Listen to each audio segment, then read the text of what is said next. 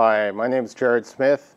I'm one of the architects for NGFW management, and I'm here with Veer on the Devnet team, and we're going to talk about Firepower Management Center and the REST API, and in particular, we're going to go into some of the use cases for how you could use the REST API, and particularly compliance, policy change, the addition of rules, and then migration use cases are what we're going to go through today. Pretty exciting topic. I'll pass it off to you. Thank you, Jared. Hi, I'm Christian Veer. I'm developer evangelist with Cisco Devnet. I focus on security technologies. And today we're going to talk about the FMC use cases, which is very exciting because what is API, when we release them, they should have certain use cases, and there are some which are very obvious, but most of the use cases are actually very custom use cases which customers and partners come up with, and that's why APIs are so popular, because they unlock a lot of ability in a product. So today, the main use cases which we're going to touch upon is actually the compliance tool. Compliance tool is like you have, this is a very simple use case. It's mostly a read-only use case where you are actually reading the configuration and actually shipping it off for third party to look at your rules and if your posture is the way you want it to be. And so it's a very helpful tool. Currently, maybe you are like shipping these Excel spreadsheets where you dump all your rules and send it to third-party auditor. With API, you can actually write a tool which actually does that for you.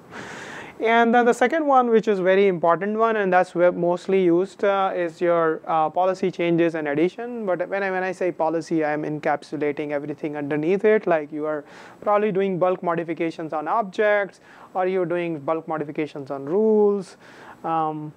You can use APIs to do that. And the third tool which we are covering here is the migration tool. This is a tool which you can write using APIs where you have to copy configuration of one device to the other device, and that device can be from the other vendor which you want to move to Cisco NGFW, or it can be our ASA and you want to migrate to Cisco NGFW. You can use this tool and use APIs to create the migration tool. So moving forward, the first one which we want to tackle is the compliance tool. This is where you're going to actually either you can provide a network access to the third-party vendor who actually an external auditor who does audit for you, or you can write a tool, and that tool can create in whatever format this auditor wants to consume. So a simple use case would be like you wrote a tool here.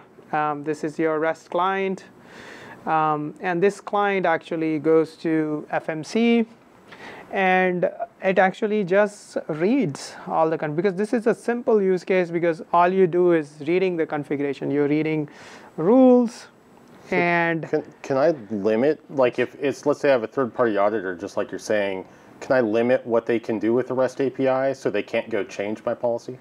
I'm glad you asked that, Jared, because FMC actually has a very what we call role-based access control. So yeah, you can create a user which has only read-only access, and that way they cannot execute any other command. They cannot do like create or delete, right? So this will not be allowed using because their profile is read. Or you can write your own tool if you don't give access. And in your tool, this client also, you will configure using UI as a user which has only read-only access. So that way you are very safe. Yep. So moving on, another use case which we are currently we have learned from our customers and partners is that if you have multiple FMCs, you probably want to maintain similar posture with respect to rules, and it's a big problem for compliance. So then it becomes even more easy because you write this tool, and this tool can actually go to each FMC and get the information which is required for the audit, whether it is rules or objects, and get them consolidated into one place, right? And then you can actually create that a nice document which you can ship to the external auditor. So these simple use cases get unlocked, and this is one of those which we discussed. So let's move on to the next one. This is a widely used use case. This is where I think most of the time, most of the people will be using REST API. You have you have bunch of like either bulk of you have bunch of rules, or you have objects,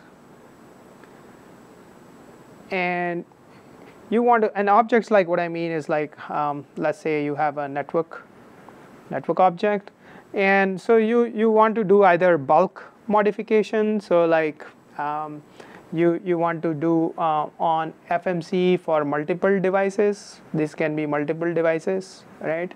Or you want to do changes on multiple FMCs. So if you're a large enterprise or you're a managed service provider, you have like 4 FMCs running, and you want to push bulk changes on all the FMCs, you can do that, right? This enables that. Or if you are actually want to make changes on multiple devices in a single shot, you can do that as well. You can let FMC know and then deploy them. So this is widely used, very, very easy configuration. And another thing this does is actually it takes away, if you're doing this using UI, you are probably, first of all, you have to go to the 4 or 5 different UIs in FMCs and connect to them, each one open, and you have to use the whole policy. You have to browse through multiple pages to do that. In API, once you have done it for one FMC, you can actually push the same Python routine can push to the multiple So another related thing that you could probably do here is if I had multiple FMCs, I could potentially read the data from one, and if let's say I'm adding a new FMC, or I want to keep the objects the same on 2 of them, I could call the API, read it on one, and kind of copy it to the other FMC to keep them in sync. Absolutely, and you just unlocked another use case, Jared. So that's another use case, like we are discussing. This is another use case which Jared talked about. What he's saying is that you have a FMC. Just restating what Jared is mentioning is that you have multiple FMCs. So this is your FMC1, and this is your FMC2. This is your FMC3.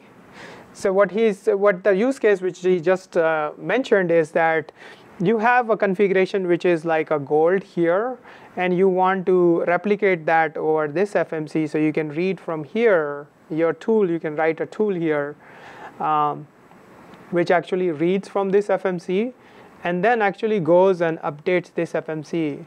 And similarly, it does that to this FMC as well. And these FMC may have multiple NGFWs here, right? So ultimately, what FMCs are doing is pushing this configuration on NGFW. Let's not forget that. So they have their NGFW over here, cluster of NGFW over here. So whatever this FMC's devices posture was, which we thought is a gold, or we are just spinning off a regional office or a new country, and we want to maintain the same posture over here, we can actually very easily do that using API. Yep. So that's another use case which get unlocked using APIs. So let's quickly move on to the migration tool. This is another example, an excellent example. You just actually you just have bought the Cisco NGFW, and you are very happy because you made that investment, and you have these old devices which are lying around, which is like you are not very happy with from some other vendor, and you would like to copy all the configuration from this device to NGFW. So you can do that actually, because you can write a tool here, which is your migration tool. And this is what I'm talking about. This is a tool probably running on a computer. And this tool actually can make API calls via FMC Center and actually read configuration from here. If it is a new vendor, it can actually read configuration from here and push it to FMC, and then FMC can push it down to the new device. So it's a very easy way to migrate. Whatever sanity you need to do, you can do it in the tool about the data, because one-on-one mapping is hard to find from one vendor to the other vendor, but you can do some sanity check here and push it using API over there. If you're using Cisco ASA, you can do the same thing. So if you want to migrate from Cisco ASA to Cisco NGFW, you can actually write a tool using FMC, which can do that migration for you too. From 6.2.3, it's much easier to do that migration. So that's the two tools which are excellent, and these are the use cases we wanted to cover, Jared. Well, thank you very much, Veer. That was great. Just to kind of recap, we went through the compliance use case, we went through the rule edition, maybe object edition use case, and the migration use case. And I think this really shows off the power of the API to meet these use cases and let the customer really get what they need to get done. And that's our goal. And it also helps us integrate with other tool vendors that want to call our API, because I mean, without an API, it's hard for people to integrate. So this lets both the customer and third-party tools integrate with us.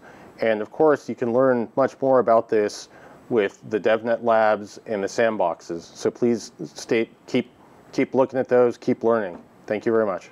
Thank you.